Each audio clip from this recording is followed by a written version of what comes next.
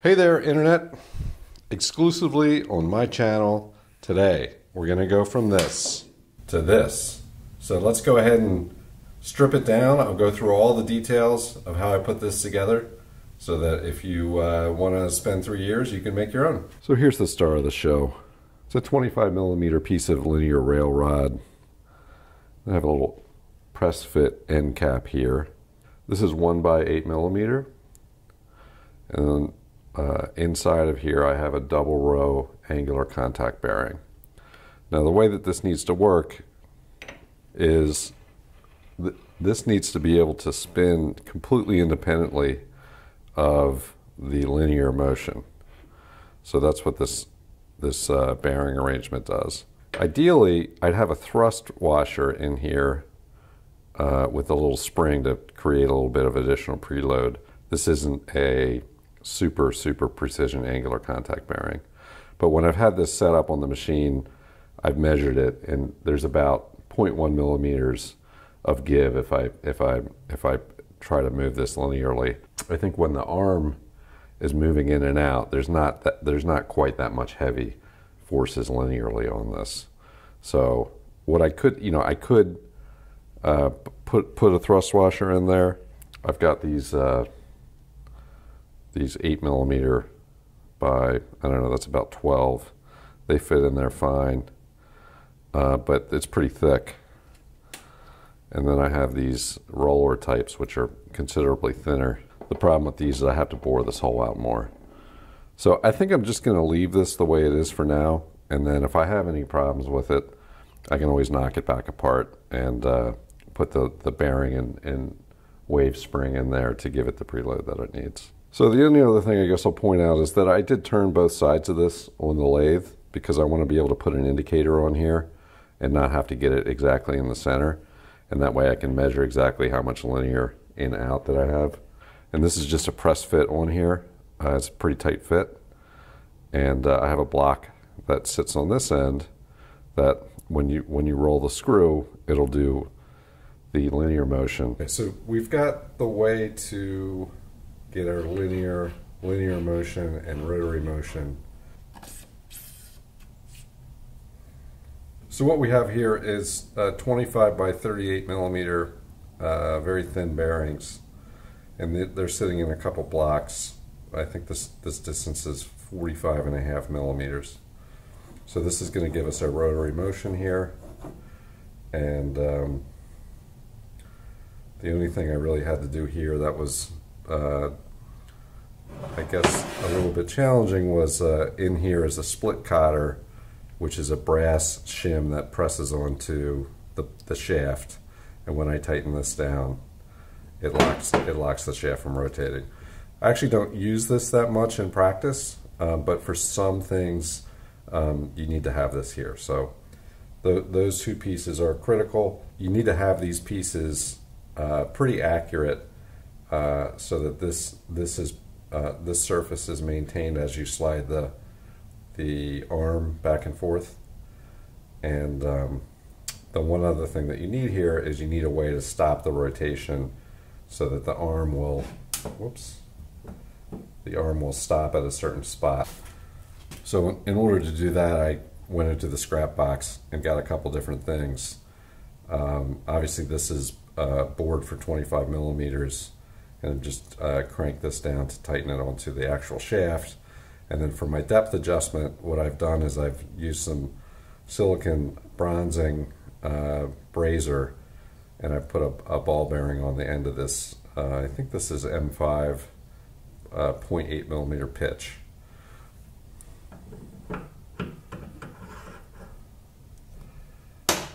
So the way that works is you just get to the position that you want, and if you want to adjust it, you just screw this in and out. So now that you've got all those components, the next thing you need to do is attach these to something firm, and then you need a way to actually control the linear motion. Okay, so to attach this, what I've got here is a 9.5mm by 50mm by, I don't know how long, by about 426 millimeters. Doesn't have to be perfect. And I've got this countersunk for these M5 screws, and then I've also got some holes here which we'll talk about in a second. So I'm just going to assemble this real quick. So let's go to the time lapse, I guess.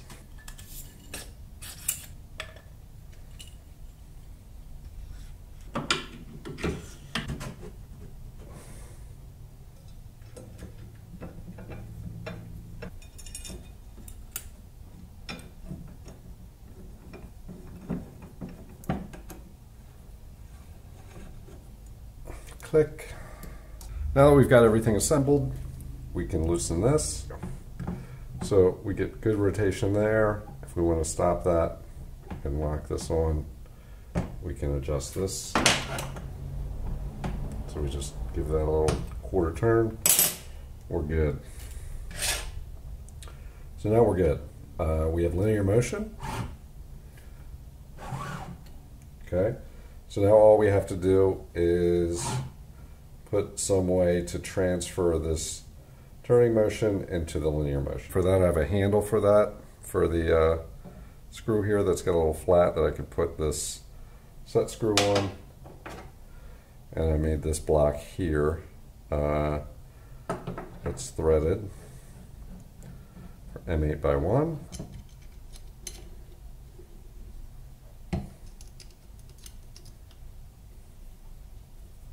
So due to whatever error, this thing is not quite lined up, and there's a little bit of a sticky spot. Get a little shim.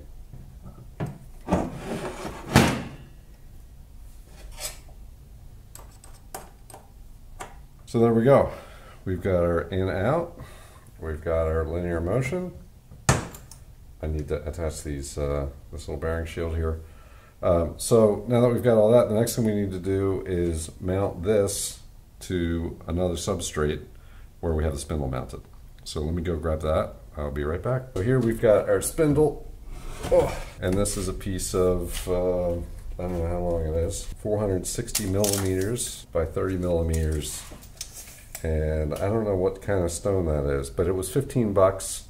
And I just cut the end off with a diamond blade and then was able to drill some holes in this with a diamond saw. The dimension between the blocks is about 280 millimeters, and the block happens to be set back from the face, I want to say about 40 millimeters, and the center of the grinder spindle right now is about 195 millimeters or ish. And then I think this dimension between the center of the spindle and the center of the shaft is around 60 millimeters. The spindle's from a Sieg micro mill, and it's got a Morse taper 2 collet, and I'm using these little arbor adapters that I made from these blank Morse taper 2 things, and there's a drawbar on the back. And then I have a 250 watt brushless motor here, and then this column is about 60 millimeters by 40 millimeters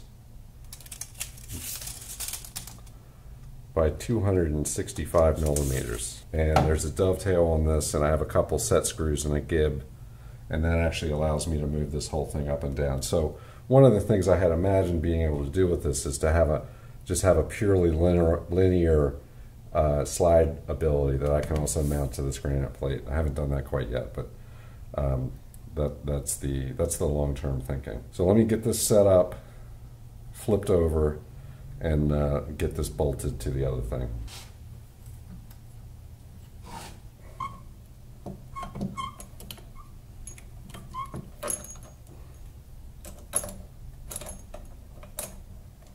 Okay, so for the feet, I don't know. I have found these in my junk drawer. I just bored this out so it'd be the right size to fit over these cap head screws.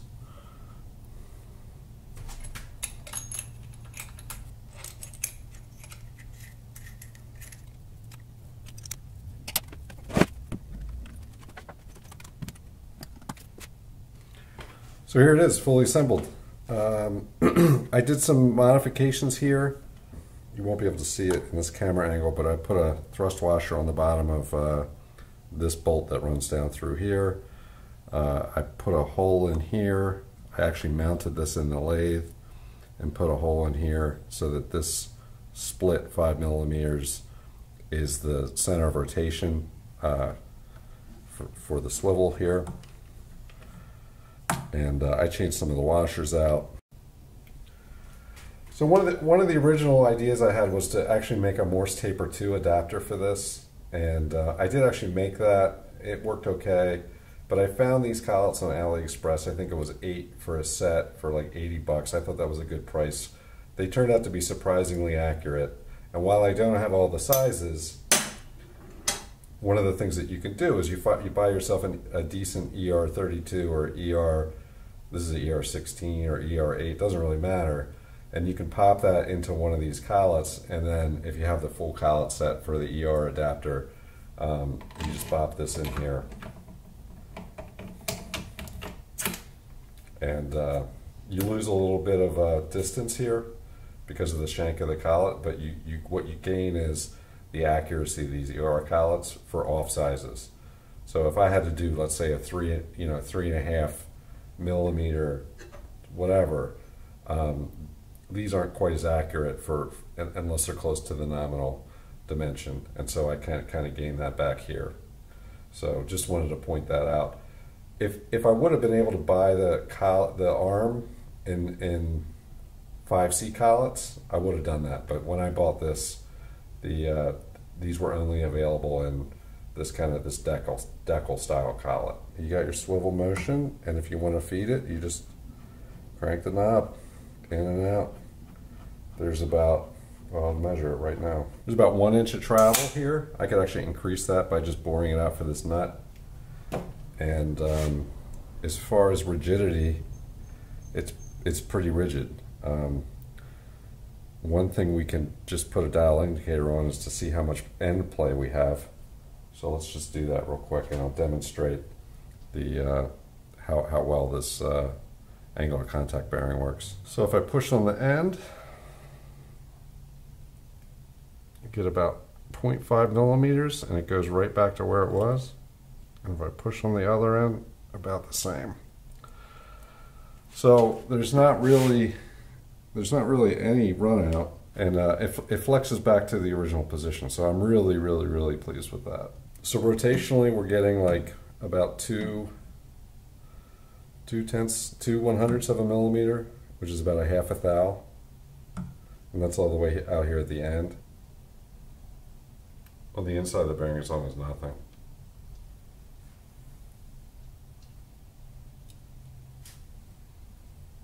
And if I push on it, we get some flexing up and down of about 0.1 millimeters. But when you're running the thing, I don't think you're really going to have much downward force. We show the precision of the in-out feed. So this is the accuracy. If I want to hit, I'm having a hard time seeing because the camera's right where I want my eyes to be. But let's say I want to hit 30. I can get right on 30. Back it off to 10, go up to 40. So I've got pretty decent control over position in the linear mode. So I guess a few of you have come all the way along on this journey of 3 years of various different stuff when it was clamped to different things, and I had it hooked up to an old CNC axis, and the whole thing started out as clamps. So I think it's come a long way. I'm pretty happy with the result. The arm, I actually have another one because they shipped me two, because the first one looked like it got dragged down the runway when they shipped it out. So anyway, yeah, this is a great result, and while it took some effort, the only thing I ended up buying was this bar. I had everything else as far as all the other parts. So there you go. Project completed, clamps gone. If you have any comments, you have any ideas, on how I can actually do this this additional axis, I'm going to use some linear bearings, but if you have any ideas on how a good way to do that, or to put a tool holder on here, let me know down in the comments. I'm also going to redo the adapter I made for these flat plates in case I want to freehand some stuff. So I'm just going to have to turn something and mount it to the same collet system. So I think this will be a combination D-bit grinder plus slow carbide grinder, and I'll have a fence that I can mount on here, and then I'll have a linear action that I can mount on here. Hopefully it'll end up pretty versatile, but if you have other ideas, leave them in the comments, and thanks for watching.